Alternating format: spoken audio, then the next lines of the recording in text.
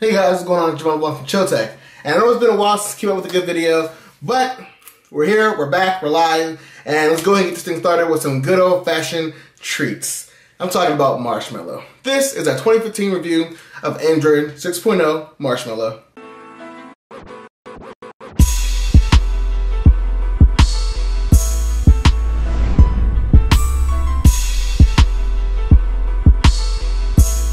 Alright, so I'm going to break down some of the features of Marshmallow, as well as give you some impressions and some things you probably did not know that Marshmallow could do. Now, of course, I'm going to go over general experiences over different devices that actually run Marshmallow.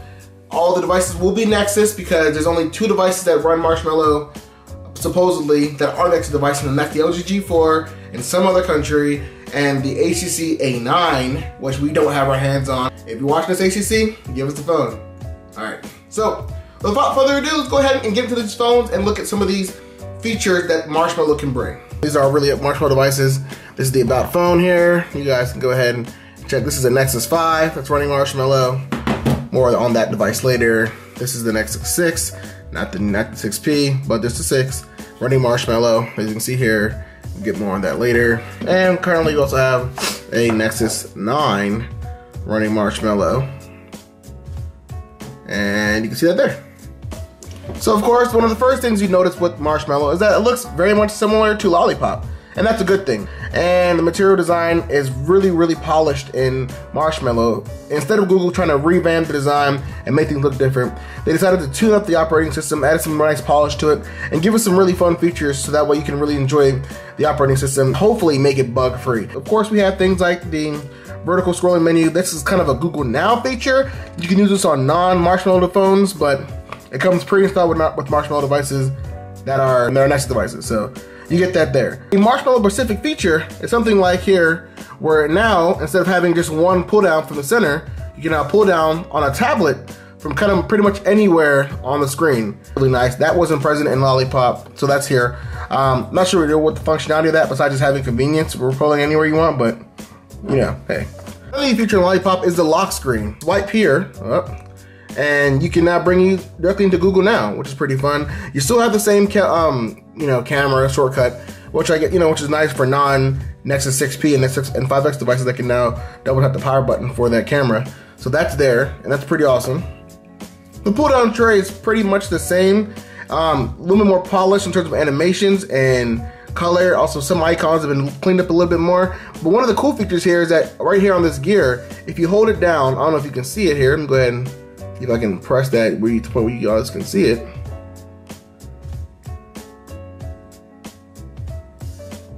You hold that down, and again, you get, congratulations, the System Tuner UI has been set. System Tuner UI is a new feature inside of Marshmallow. It allows you to change things inside the status bar, quick settings, demo modes, and show battery percentages right from the lock screen itself. You can do that and get the battery percentage up there and toggle that off or on, depending on how you want to do that.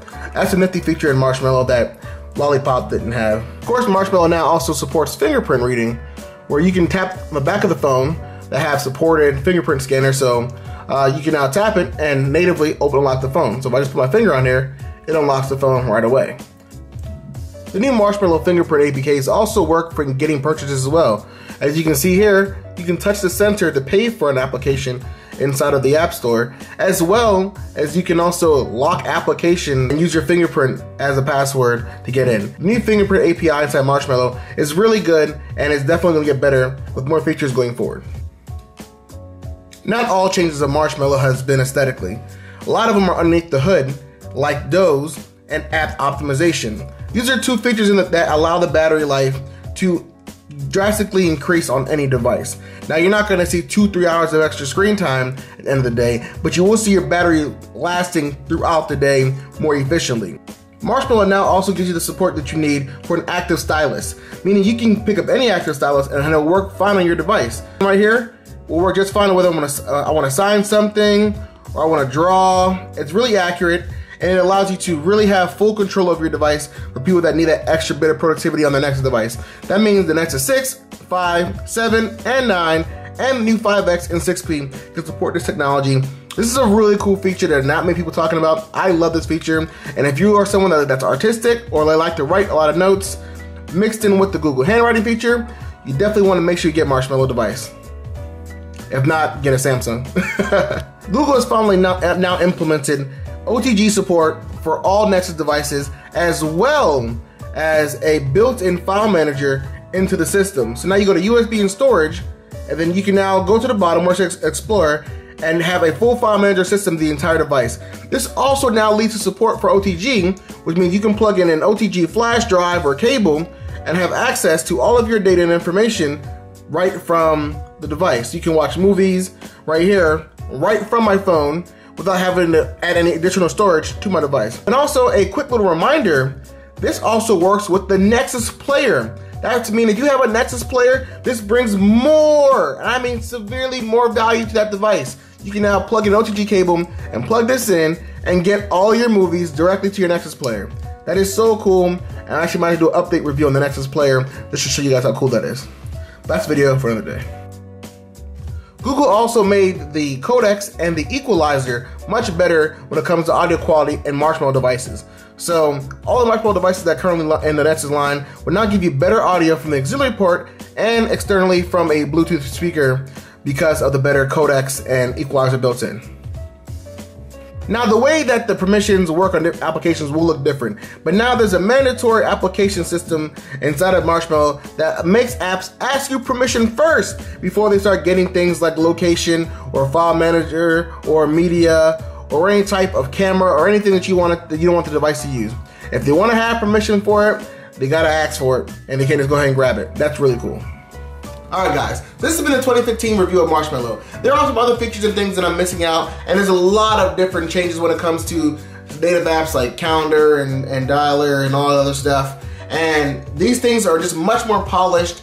The operating system in general is much more polished. This is the best version of Android we've ever seen, and it's the most smoothest and relatively bug-free version of Android that I've ever seen. I appreciate you guys for watching this video. Thumbs up if you guys enjoyed it. Also, let me know if you have Marshmallow and if you installed it on what device you have it on. I'll see you guys in the next video. Until then, keep it chill. Peace.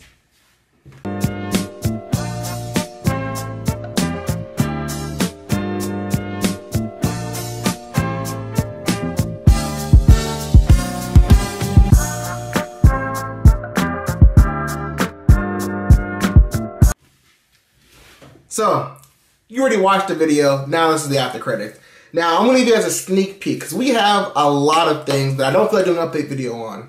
I'm telling you guys right now. We have the Nexus 6P, the 5X, Chromecast, we have the iPhone 6S. We're trying to get our hands on the new Windows phones. It's really hard to do all this stuff. We have so much videos to give you guys that we promise will get out before the end of next month. So just keep in mind, stay subscribed if you're already subscribed. And if you're not subscribed, definitely subscribe to see this content. We have a lot of content to give you guys. We also have the Moto X Pure review that we just finished up and we'll be posting up soon. So catch on to that. Like I said, guys, we want to get this Marshmallow review out the way first, and then we're going to flood you guys with tons of reviews and videos. Also, we're going to have some collaboration videos in between that as well with some other world YouTubers like The Shop, and also Lord Window Liquor, things like that. So, stay subscribed. We'll see you guys soon.